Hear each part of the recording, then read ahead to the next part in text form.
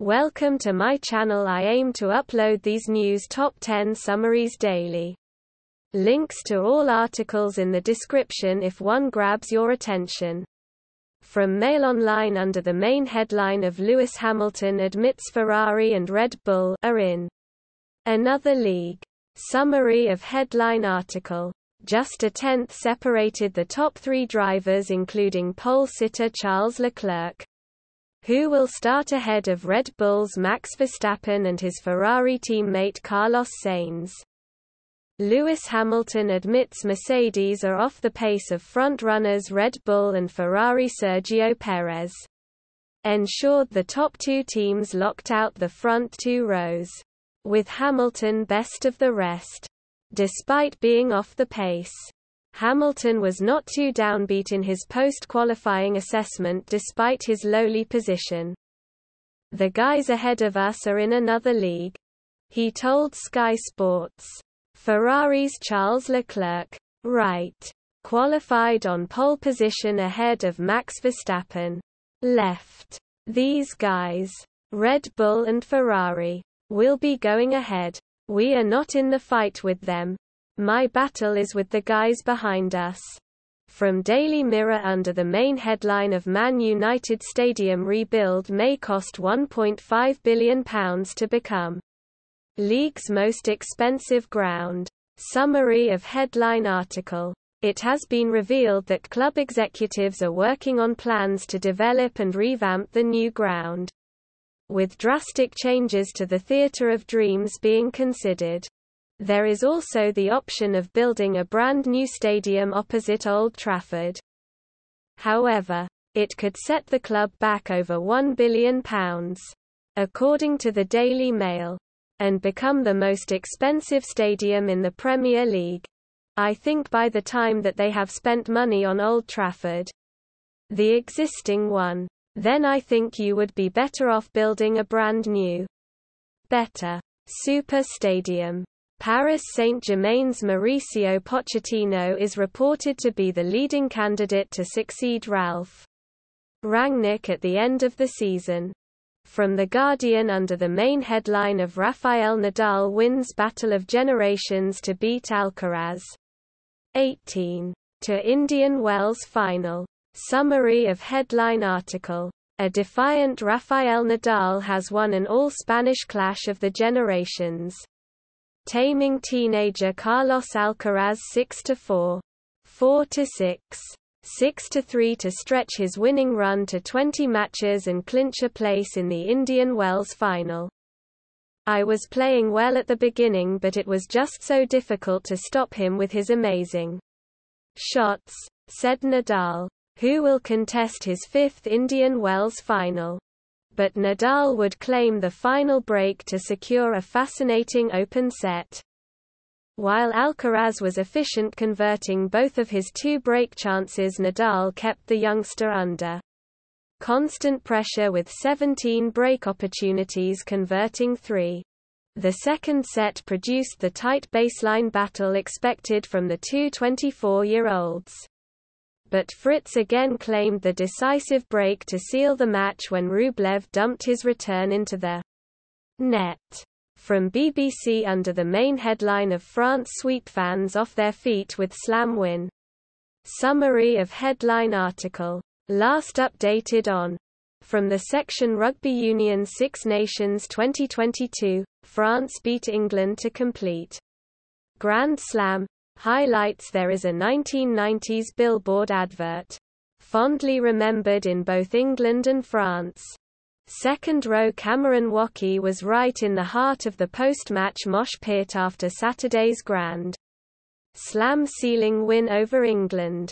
He was born in St. Denis, in the shadow of the National Stadium, 4 months after another France team had cavorted around the pitch, soaking up the champagne and adulation.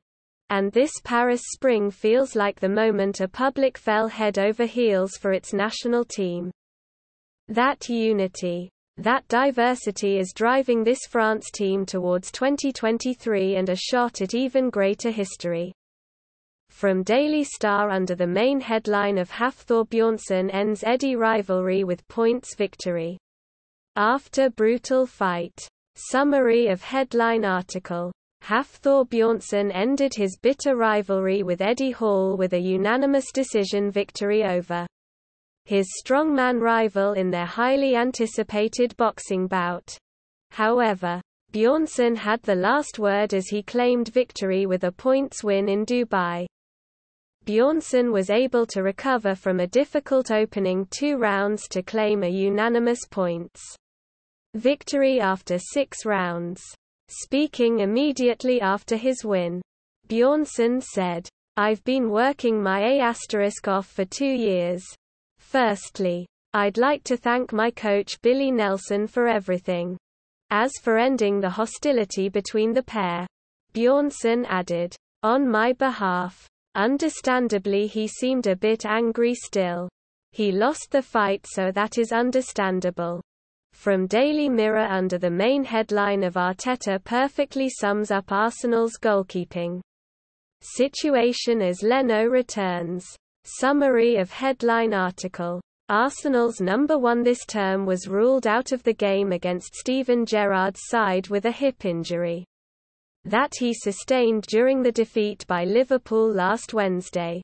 He wanted to be here to support Bernd Leno, which tells you about a lot of things behind the scenes. And it is that kind of team spirit undoubtedly helping Arsenal in their quest for top 4 this term. While Leno performed to the kind of standard required against Villa, he should be under no illusions about regaining his place as Arsenal's number 1. The 30-year-old is unlikely to play much more of a role when Ramsdale returns and is thought to be exploring potential options elsewhere. From Daily Star under the main headline of Alan Shearer pinpoints Chelsea tactic that Romelu Lukaku is reluctant to use. Summary of headline article. For the latest from the pitch, sign up for our football newsletter. Alan Shearer has pinpointed a tactic that Romelu Lukaku's apparent reluctance to use has led to his struggles at Chelsea this season. Lukaku returned to Stamford Bridge for a club record transfer fee in the summer following an impressive 2-year spell at Inter Milan. Lukaku did return to the starting lineup for the Blues FA Cup quarter-final clash against Championship Middlesbrough on Saturday.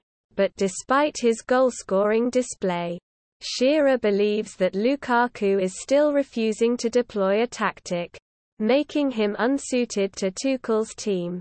Havertz has the freedom to move around, but sometimes I think Lukaku is reluctant to make runs in behind.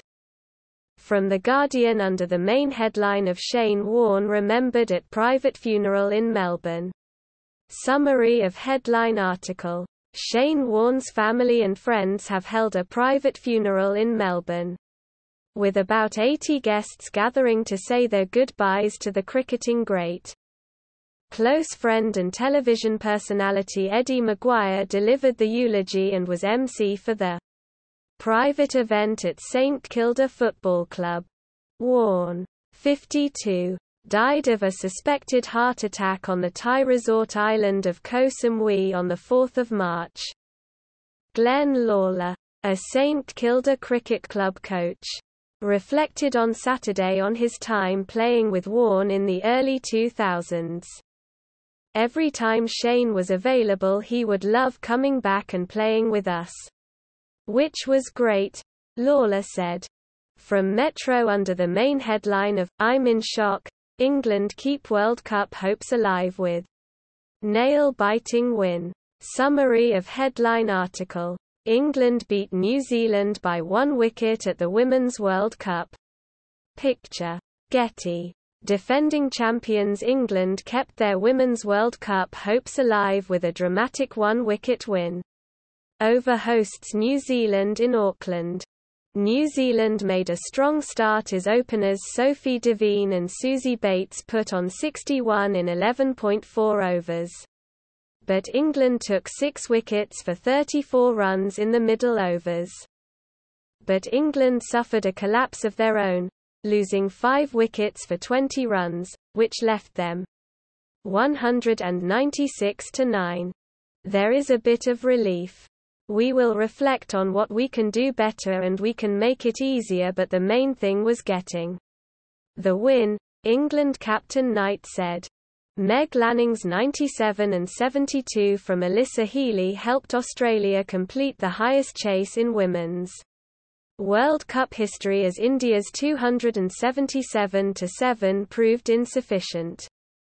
From Daily Star, under the main headline of Jose Mourinho brags again about how much he's won in comparison to rival. Summary of headline article. For the latest from the pitch, sign up for our football newsletter. Jose Mourinho has bragged about how much he has won again as he compared himself to rival Zdeněk Zeman.